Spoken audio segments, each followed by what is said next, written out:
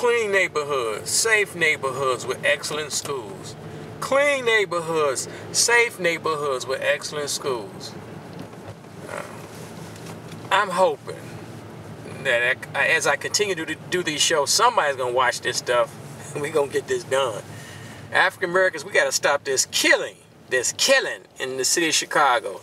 Stop these destabilized neighborhoods, the murders, the crime, the foolishness. And it all comes down to parenting. I know we need jobs, but we need some parenting too. And you know, a lot of African Americans, they make excuses for the parents. I know the parents, you know, some parents are better than others, and all parents wish they had been better parents with their children and grandchildren. I understand that. But a lot of parents in some of these, I'm in Auburn Gresham right now. I don't know where Inglewood starts. This is Auburn Gresham. And a lot of parents need support. And my understanding, because I don't go deep into the hood, I don't go deep into the homes of these neighborhoods, although I live here. I stay in the house. You know, I'm basically a loner, people. I'm a loner. I want to be left alone. I just do my little public access show and leave me alone. If you call me, you catch me in a good day, in a good mood, I will talk to you. If you call me, I will talk to you. I do run my mouth on the phone, although I'm kind of a loner. And so look at that. You see that?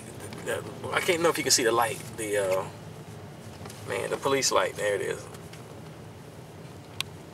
The blue light, special light. And so, clean neighborhoods, safe neighborhoods with excellent schools. Clean neighborhoods, safe neighborhoods with excellent schools. This is what it's all about. And the mothers, I understand the mothers and grandmothers are hurt. A lot of them, not all of them. Not all low-income African-American women need help raising their children. I understand that. But some do. They're hurt. All right, this is St. Sabina over here. St. Sabina. Let me go in the front of St. Sabina. I got to drive around over here on Troop. Well, maybe I drive around. I should just pan back. I don't know. I got to drive around on Troop over here. 79th and Troop to see St. Sabina. That's where the great Father Michael Pfleger is at, if you will. St. Sabina. Clean neighborhoods, safe neighborhoods with excellent schools. It comes down to families. It really comes down to resources. Salim Wakil from WVON Radio always talks about that the African American community needs a Marshall Plan to marshal some money to help us with our issues. And just really the low-income African American neighborhoods, because we here in the hood have been abandoned. We are part of the abandoned class of African Americans. We've been abandoned. Well, let me go to the alley here. We've been abandoned. Let me go through this alley. So I got that term from Eugene Robinson from the Washington Post. He says the low-income African Americans. I'm paraphrasing what he's saying. We're part of the abandoned class of African Americans. Here's the church. That's St. Sabina. Let me back. There you go. St. Sabina. Reverend Michael Pfleger, Pastor Reverend Michael Pfleger. St. Sabina. The famed St. Sabina. Now, Reverend Michael Pfleger is a white guy who's one of our strongest black voices in the African American community. Ain't that wild? And of course, the St. Sabina school has a St. Sabina church. See, the Catholic Church, they smart. You know, they got, you know, the church, the school, the hospitals, and the cemeteries. They got, you know, from cradle to grave. They got it locked up. The Catholic Church. So I was saying that Reverend Michael Pfleger is one of our strongest black voices, although he's a white guy. He's one of our strongest black voices here, African American voices here in the city of Chicago, because most of the black preachers, not all, but most of them are big pimping preachers, and they just out for the money. And here we are. Because it's the church, you know, Elijah Muhammad said, the most honorable Elijah Muhammad said years ago, that if we can just get the Christian church, meaning to do what they're supposed to do, our job will be done overnight. I think this is a dead end here. Let me turn around. All right, made that wrong turn. Now I'm back on Racine. I don't know, 76th, 75th and Racine. So we rolling through here. So I was saying, Eugene Robinson from the Washington Post said we African Americans in places like Auburn Gresham here in the South Side of Chicago, we're part of the abandoned class. meaning that we have been abandoned by the upper class African Americans, the elite African Americans, the middle class African Americans, the black bourgeoisie. We've been abandoned for good reasons, and here we is. Here we is. So that's what the problem is. Especially, I don't know about your neighborhood in Chicago. That's how we've been abandoned in Chicago by all the other African Americans. So we've been abandoned by all the other African Americans. So here we are. So it's going to take somebody else. It's going to take human beings with more money, more wisdom, more knowledge. That's going to help us in the hood solve this problem. Those of us in the hood don't have the intellect and the wisdom and knowledge to solve these issues. And it really comes down to parenting. Parenting, parenting, parenting. Folks make excuses. They don't want to hear about it. It's about parenting, people. Parenting. You have better parents, better schools. Better parents, better students, better schools. This is very basic. This is not hard, people. But if the foundation is parents. Better parents demand more from themselves, from their children, their grandchildren, demand more from the teachers and the schools and the principals.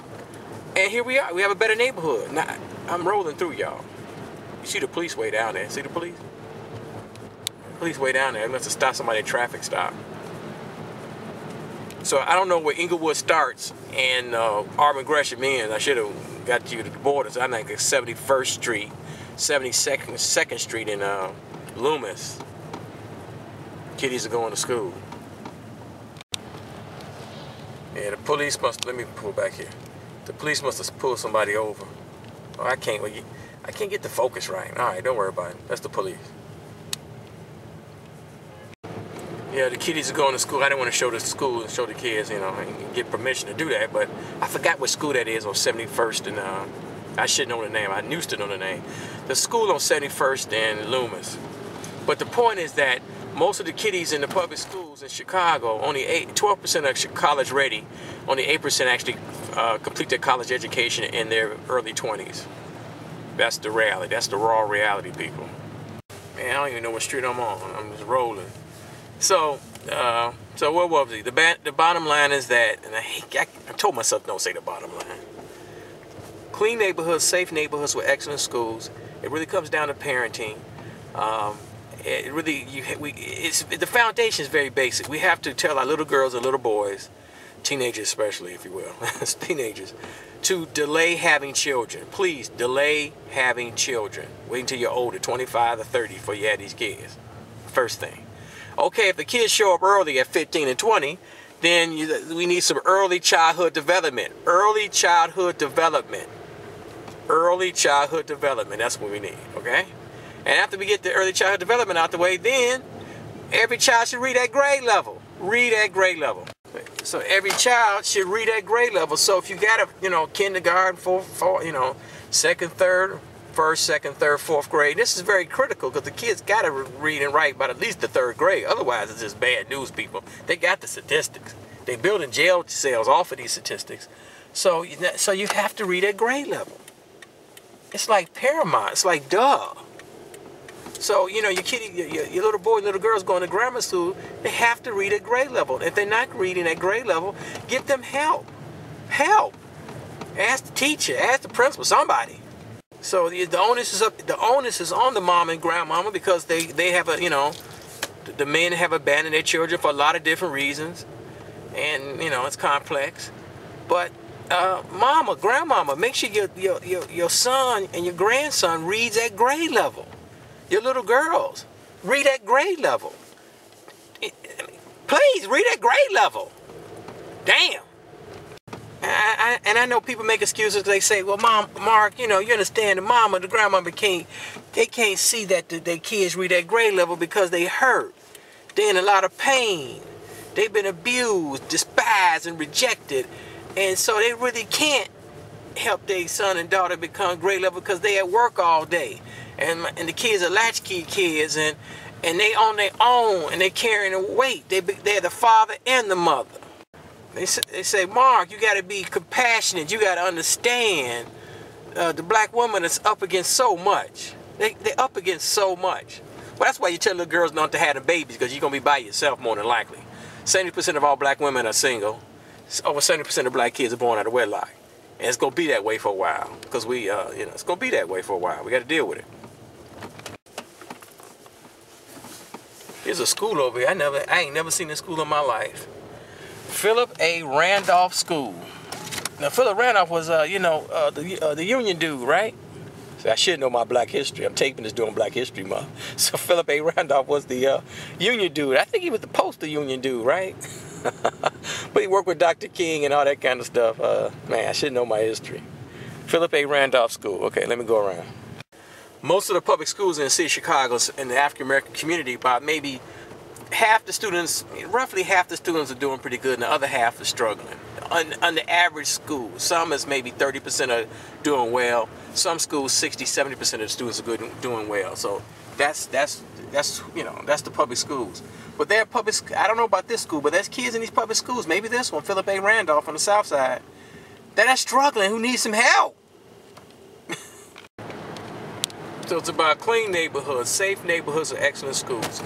It's about helping these low-income African-American mothers and grandmothers, because the fathers have abandoned their children for a lot of different reasons, to help them raise their children so they can read at grade level. Raise mannerable children who read at grade level. Raise mannerable children who read at grade level. I'm on Damon Avenue. I told y'all this years ago. When I was a kid, Damon, this was all white, all day and all night. But the European Americans on Damon Avenue here, this is like 77th and Damon. 77th and Damon, there's 79th and Damon. They all gone. I remember it was white when I was a kid. White. And some people say, well, Mark, the Latinos are going to remove us out of Chicago. Well, they're going to move some of us out of Chicago. Big freaking deal. That's a whole nother story I've talked about before. There's always demographic shifts. And that goes back why we have crime in Chicago, because so many people, stable people, left Chicago. So we have a lot of destabilization in these neighborhoods. And the good people in some of these homes, they stay in the house like me. They say, man, I don't want to get in the mix. I don't want to get into the rigmarole and the riffraff. But most of the residents in the African American community are good people. Most of us do the best we can with the children we have. We really do. And Mayor Rahm Emanuel was famous for saying that 25% of the kids in the public schools, the students in the public schools, won't amount to anything. That's harsh. And 25% is a high number, but I understand what he's saying. Because we don't have the resources to catch everybody so they won't fall through the cracks. The kids gonna fall, and it's not necessary. That's why I'm begging people to really hold on. I'm begging people on these TV shows to people should join an organization that's mentoring and tutoring young boys, mentoring and tutoring young African American boys. Minister Farrakhan said something like that at the Million Man March. That was like 20 years ago, whenever it was in the 90s. He said, go back home and join an organization that's improving the community. So all these black folks, we had these killings in Chicago, and everybody moaned and bellyache for a couple of weeks, and they go back to doing what they've been doing. But I challenge people, what organization that you are supporting monetarily, and physically through human capital, giving the organization your time, that group that is mentoring and tutoring young boys. So that's what it's all about. And I'm on the internet all the time posing that question. You African American men, especially the men, the few men we have, because most of the men are dead and in jail and destabilized, unemployable. Most of the men are unemployed or unemployable. I get that at some point. They're going to let me go. I'll be unemployable at a certain age, depending on my skill set. I get it. But African American men and women, but especially the men, what organization? I promote the Black Star Project, RAGE, which is the Resident Association of Greater Inglewood. That's Aisha Butler's organization. She's great. And Cyron Smith. Cyron's always on the show. Cyron Smith's Block Club University. He don't want me to say that, but the Block Club University.